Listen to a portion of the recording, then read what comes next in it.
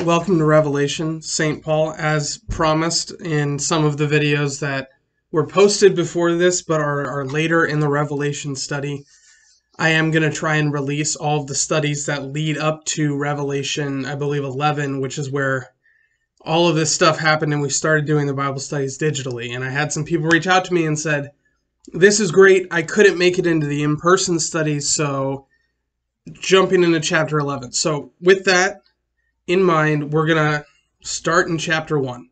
And I'm going to go back through and we're going to go back through the content that we've been through in the in-person studies, but this is for anyone who either wants a refresher and just wants to go through it again, or anyone who hasn't been through it already. So, this is Revelation 1. This is the start of the book that intimidates so many people, that is tough to understand, is tough in a lot of different ways. We're just going to go through one chapter at a time, walking through. Some introduction for this study in case you have never had a class with me and this is your first. I was an education major in undergrad at Vanderbilt. That was one of the things that I studied. As a result, I do have a little bit of a different teaching style that I hope comes across even through these video lessons.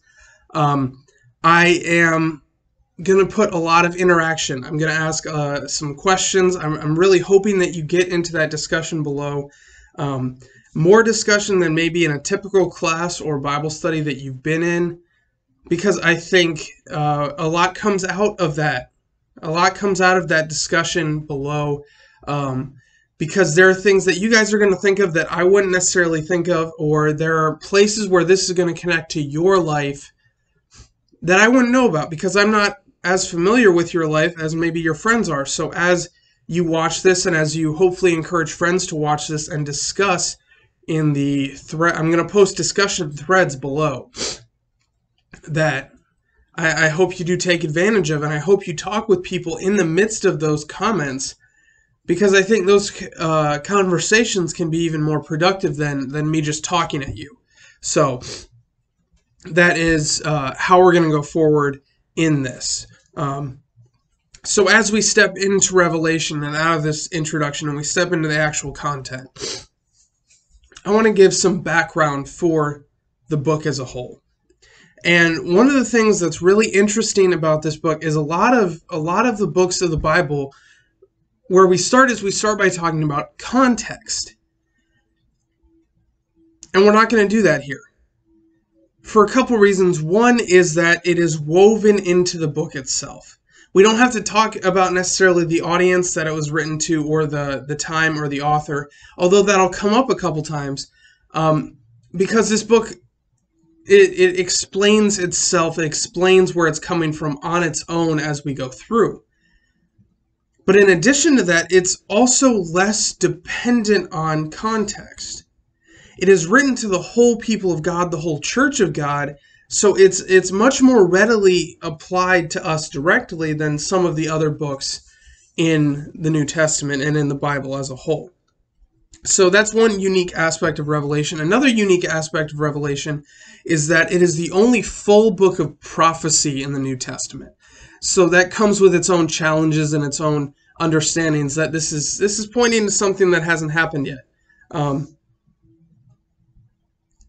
Now, all of that being said, because this is kind of the final revelation of Scripture, the final prophecy leading us forward, while we're not going to talk about the immediate context it was written in so much, it operates with the context of the entirety of Scripture up to this point.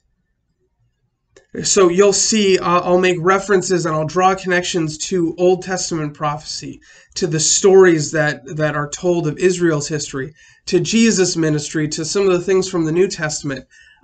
It draws on all of that context because the assumption that it's making is that if you are reading and digesting this book, the work of Christ has already taken place. And it's assuming that has happened, and it's also assuming that you have an understanding of that. And it's assuming that the reader, that the audience is familiar with and trusts that work. And that assumption is implicit throughout the book. So if that's the background that we're operating with. Now, if you're freaking out because you maybe don't understand Daniel and Jeremiah and Isaiah and the Old Testament prophets, and maybe you don't have as firm a grip on the rest of Scripture as you would like to, don't worry. If that context is required by our study of Revelation, I will stop and I will do my best to explain that context and to draw those connections. So stick with me. I promise this is going to be accessible. Hopefully this is going to be as easy to understand as I can possibly make it. Some more just things about the book as a whole. It is filled with celebratory worship. And what's really interesting is we again and again and again get to see this contrast between the celebration and the singing of saved people in heaven and the saints and people in the presence of God. And then it's contrasted with kind of the horrors of those who are left behind, of those who are condemned, of non-believers. So it's something that happens throughout the book. We get to see these contrasts. And what I'd encourage you to hold on to is that this is the final revelation of Christ. And the whole purpose of this book is to reveal Christ and to celebrate and encourage and lift up the work that he has done on our behalf. So even in the midst of some of the scary, horrifying, depressing stuff that is found in Revelation, if you ever find yourself kind of weighed down by that, I'd encourage you to stop for a second. That's the great thing about these recorded videos, is you can pause and reflect a little bit on the joys that the book brings to light and on the incredible joy and grace and mercy that we have in the life and work of Jesus Christ. So all of that is this background, this introduction into Revelation. And so we went through an introduction to the study as a whole. We went through an introduction to the book that we're studying.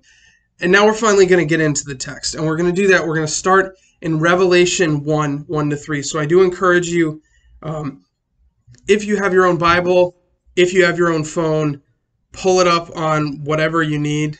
That's kind of cool. I think you can see the reflection of my other monitor and the Atlanta United logo there.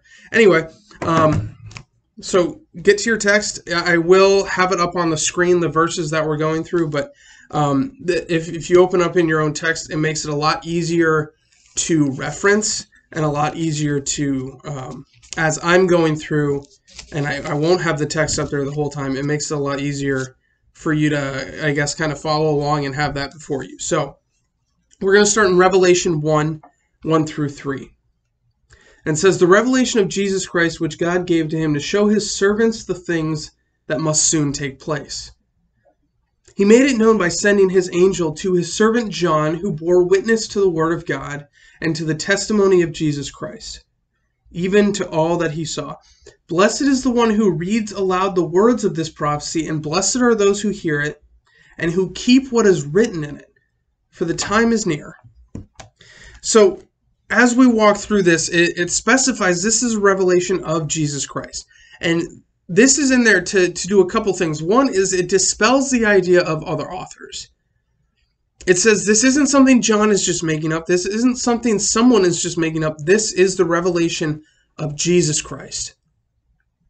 So this is really putting forward that this is from God. This is not from man. And what this also does is it solidifies this as prophecy, because Jesus would have the knowledge by which to make this prophecy. And it's the culmination of all Scripture. It's saying this is the final revelation of Jesus. So it's to show his servants. This is God's people. This is saying this is who this book is for. This includes us. This is one of the reasons we don't have to worry so much about immediate context, because this is written to God's people across all places and all times. This book is written for you and for me. And that is something that is awesome. It really sets it apart from a lot of the other books of Scripture, because while they are written for us, they're not written directly to us. This is written directly to us as God's people, and that is awesome. So we go forward, and it says, he made it known by sending his angel to John. This says this is from God. Angels are messengers from God. And this angel actually appears several times throughout the book of Revelation to lead John, to guide John, to explain to John what is going on, so he can in turn write to us and explain to us. And then finally it says, blessed are those who read aloud this prophecy, who hear it, who keep what is written in it. What that blessing is isn't really defined right here. It's just blessing. But as we go through the book of Revelation and we see maybe a little bit of the context for this, this is talking about the heavenly banquet, the ultimate blessing of being in heaven with God and in the presence of God. And there's also some evidence throughout Revelation. There are these 7 Beatitudes, these 7 highest blessings throughout Revelation, within Revelation, that we are going to get to. So that is this little prologue bit of Revelation 1, and we're going to continue to Revelation 1, 4 through 8. And those are the next verses we're going to look at. So it says, John, to the 7 churches that are in Asia, grace to you and peace from him who is and who was and who is to come, and from the 7 spirits who are before his throne, and from Jesus Christ, the faithful witness, the firstborn of the dead, and the ruler of kings on earth. To him who loves us and has freed us from our sins by his blood and made us a kingdom, priests to his God and Father. To him be glory and dominion forever and ever. Amen.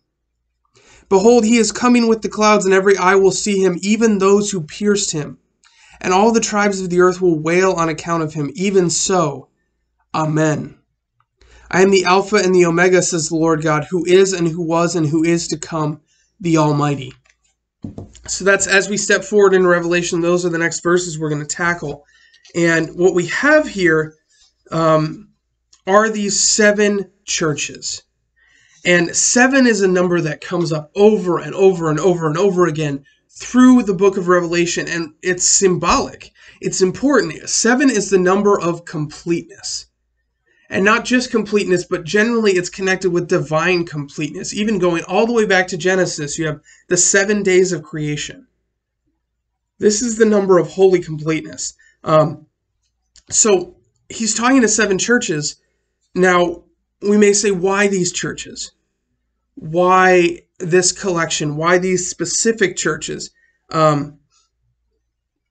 What we're getting at here is this as a representative of the whole church united. And then these 7 churches approach different aspects of the church, different people in the church who may be struggling with different things. What I want to stress is this is not symbolic of specific parts of church history.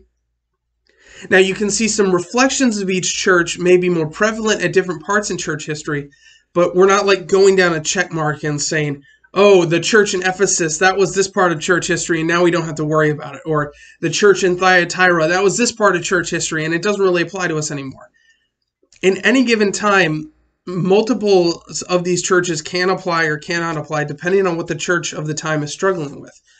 And as we go through to what John, what the angel, what Jesus has to say to each of these churches, what we're going to find is that it is really applicable to us as well. So we go forward and it talks about God as he who is, who was to come. This covers all of time. This goes from the past to the present to the future. This is God the Father. Why they may not say directly God is because there's a lot of respect for the divine name.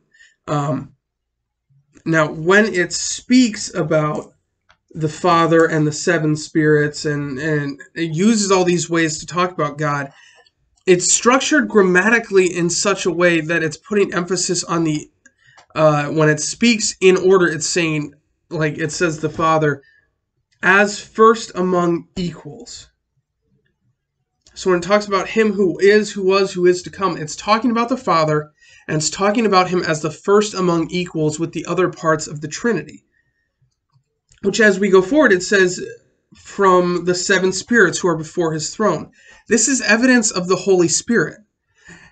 And your reaction might be, but there's only one Holy Spirit. Why, this is 7 spirits. What's the distinction there? And what we're seeing here is, first of all, I want to call us back to Zechariah and Exodus. Because over and over again, 7 blanks, 7 of something, represents God's presence with his people. So we see these 7 spirits as representative of the Holy Spirit and of the Holy Spirit's work in and amidst God's, in the midst of God's people. So this is what the Spirit does for us. And when we talk about the 7 spirits, as we go forward, we're going to see maybe 7 different functions of God operating with his people, of the Holy Spirit operating with his people, and how those 7 functions kind of cover everything that God does. So given that evidence, we're gonna say that this is probably a fair way to reference the Holy Spirit. And then finally it has, and from Jesus Christ, the faithful witness, the firstborn from the dead. So this is speaking of Jesus as a faithful witness of God. This is affirming the Gospels and all that Jesus said and taught in the Gospels. And then it's going forward and it's saying he's the firstborn of the dead. This is a really hopeful thing for us because it implies that there will be more. And that's a promise that you and I get to look forward to as members of God's kingdom. And then the ruler of kings on earth is his final title. And this is in a non-traditional sense. And as we go through this study in future chapters, we're going to talk about this a lot. What does it mean when we talk about Jesus as ruler of kings on earth? And how does that differ from maybe how you and I think about power and authority now? So in summary, this is the letter coming from the triune God. And as we go forward, we're going to get further in, and it says that he's made us a kingdom, priests to his God and Father. And this is the work of Jesus Christ. We're a kingdom for God. So here's my first question for you that's going to be in the comments below. So I'm going to ask the question, talk about it a little bit, and then I'd encourage you to pause the video and comment below and get into a discussion with anyone else who has commented. Of course, being loving and polite and kind as we are called to be as Christians. So my question for you is, what does it practically mean for you and I to be members in the kingdom of God? When it says that God has made us a kingdom for himself, what does that mean? What does that look like in our daily lives? So that is my question for you. Go ahead and pause the video for a second and respond to the comment below. And then once you've responded, come back and resume. So what we're going to do now is talk about this next part. He talks about making us a priest to his God and Father. And what this language does is, if you look at Old Testament priests, they were intermediaries between the people and God. They were the ones who were allowed to go into the tabernacle and make prayers on behalf of the people and make sacrifices for the people. So Christ removed the need for that intermediary. When he died on the cross, he became our intermediary before God. He tore the curtain of the temple in two. And we can now go before God on our own. As priests, we can offer prayers. We can offer ourselves as living sacrifices on our own behalf and on the behalf of others. So that is a joy and a gift to us that we have been made priests before God. And then finally, as we move forward, it says, "Behold, he is coming on the clouds. Every eye will see him." This is a fulfillment of what is spoken to earlier in the New Testament. Caiaphas has promised that this is how Christ is going to return. He's going to come on the clouds. And then in Zechariah it says that the Lord will pour out his spirit of grace on the house of David. And says Yahweh, "They will look upon me who they have pierced," which is more of this language here. It says, "Every eye will see him, even those who pierced him." And this piercing, what this does is it brings to light, it brings us a reminder of Christ's death and resurrection, which again is kind of the crux of this entire book. And then finally, we move forward to all tribes of the earth will wail on account of him. And we say, why is that happening? Why are all tribes wailing? And this is kind of talking about those who pierced him. Those are God's manifest enemies. And all tribes, though, are referring to God's repentant people. So we ask, well, why are God's repentant people crying? And the reality is, this is a time of sorrow for us too. This time of condemnation, because we're seeing people, maybe people we love, who are being condemned in the midst of this. And that's a harsh reality that we're going to speak to, especially as we go forward. So that might be some of the reason for weeping. And then this section concludes, I am the Alpha and the Omega, says the Lord God, who is and who was and who is to come, the Lord God Almighty. So this is the divine voice breaking in to again confirm authority, to say this message is coming from God. Now, this tradition of the Alpha and the Omega, for those of you who don't know, those are the first and the last letters in the Greek alphabet. But this tradition of speaking to God via the first and the last letters of the alphabet goes back even before the New Testament, before the Greek language was used, to Hebrew. And those were Aleph and Tav are the first and last letters in the Hebrew alphabet. And they represent something called the Shekinah. And that is God's visible presence for the benefit of his people. So when God is calling himself the Alpha and the Omega, this is, yes, a reference to God and the totality of God, but it's also a reference to a God who works in the midst of his people. And that is so cool for us, because God is saying, I'm speaking this to you and I'm working in your midst. So we have that, and then we're going to go forward into Revelation 9, or Revelation 1, 9 through 20. I always do that. That is something, I apologize in advance, because I'm probably going to consistently do it in these videos, where I refer to the verse we're picking up on instead of the chapter and then the verse. But we're picking up in the same chapter at verse 9. And it says, I, John, your brother and partner in the tribulation and the kingdom and the patient endurance that are in Jesus, was on the island called Patmos on account of the word of God and the testimony of Jesus.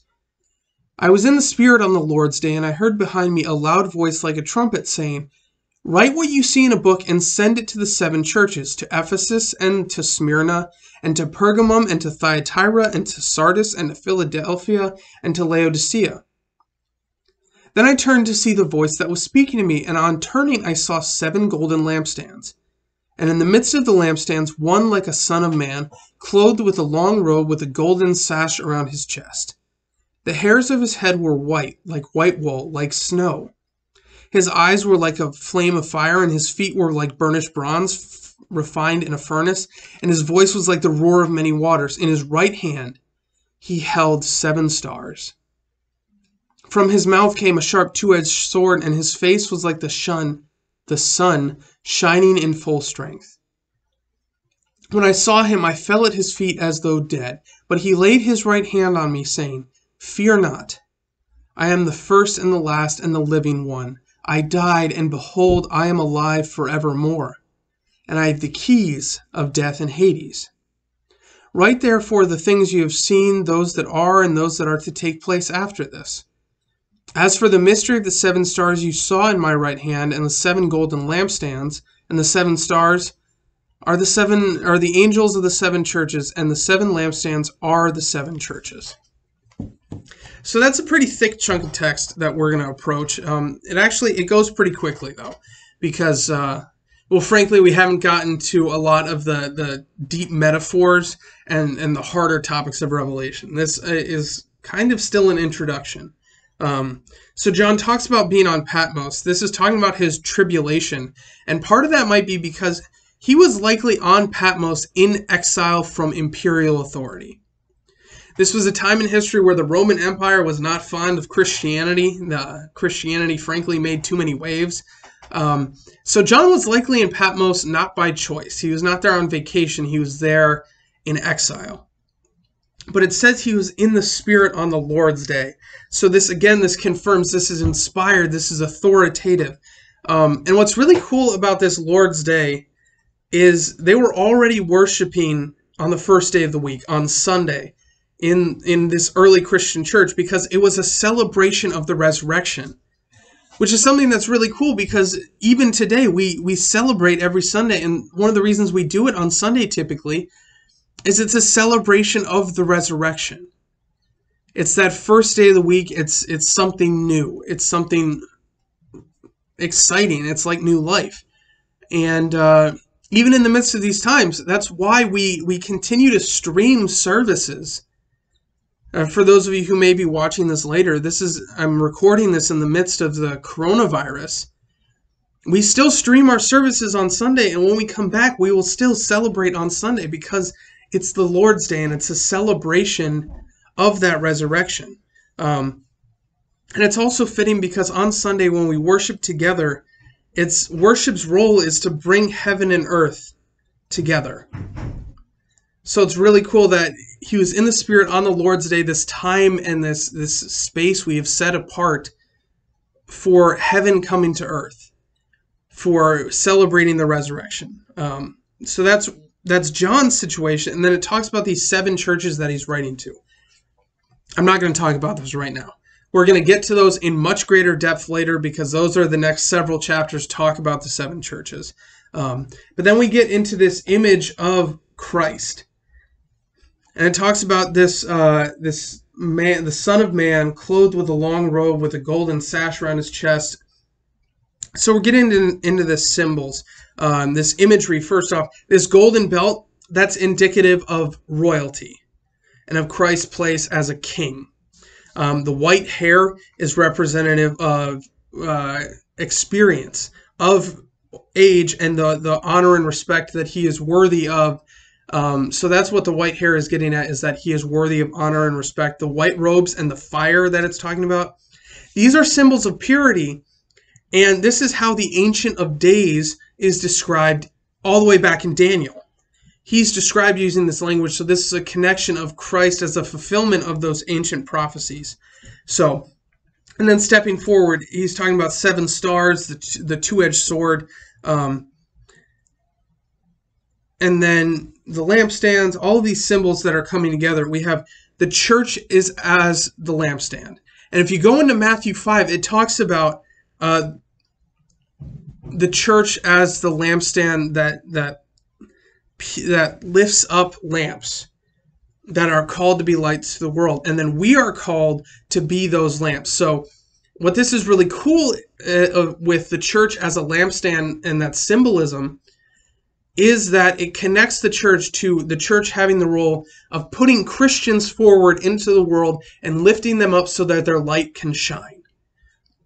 So it puts this church in a role of equipping people to share the gospel light and building people up to do that. And then as we go forward, the reason that the church is held in and Christ is holding these is because Christ is still playing an active role in defending his church. And this is when it's so cool that this letter is written to us, because Christ still defends his church today. And then it starts to talk about how his mouth came a two-edged sword. And this is the word. This is how he rules in his church. And when we speak to the word of God, we actually speak of this in 3 different ways. Now, of course, we have the word of God that people usually think of, that is the scripture, the Bible, the word of God. And that's the written word. But 2 ways that the word comes to us that we don't think about as frequently is something we call the personal word, the incarnate word, and that is Christ coming as a person. He is the Word made flesh. And if we go back to the beginning of the Gospels, we have that the Word became flesh and dwelt among us. And that was Christ. So that's another form of the word that we don't think of as frequently. And then we have the spoken word. And that's when the Bible is read out loud. That's when it's discussed. When faithful preachers preach, we're talking about the spoken word of God coming out. So that is speaking to this sharp two-edged sword that is the word of God. That's how he rules in his church, even today. And then it speaks about how he has the keys to death and Hades. This is a promise of eternal life. Right here in the front, this is getting at the core of Revelation. That is, we look forward to heaven and to a day without death, when death and Hades have been conquered and are gone. And that is what Revelation is talking about. And then finally it says, as for the mystery of the 7 stars, this is explaining, and this is where I got the connections for the symbolism we just talked about. But at this point, I'm going to take a second to speak to how I am approaching Revelation. There are a lot of mysteries in Revelation. There are a lot of things that it says and it doesn't have this built-in explanation. So I'm going to do my best to explain those. However, I'm going to be really upfront. Some of this stuff is guessing.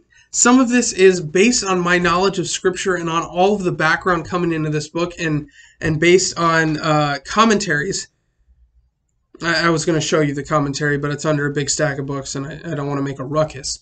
So it's based on things people who are a lot smarter than me have said about Revelation. I'm going to put that before you, but I'm going to qualify it all by saying this is kind of a guess, because we're not told for sure what it means. So I'm gonna put before you some theories I think are pretty good. I'm gonna put before you maybe some theories that I think aren't there but are out there, just so you can be aware of them.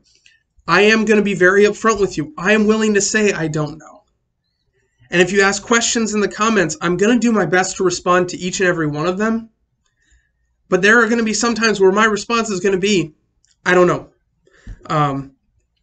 And that being said, in the midst of that, and especially when it comes to application, we're going to have a lot of discussion going forward. And that's why these comments below these videos are going to be so important and so valuable for us, and for anyone, you, me, and anyone else watching these videos. So as we conclude today, that has been Revelation 1. I hope it was helpful for you.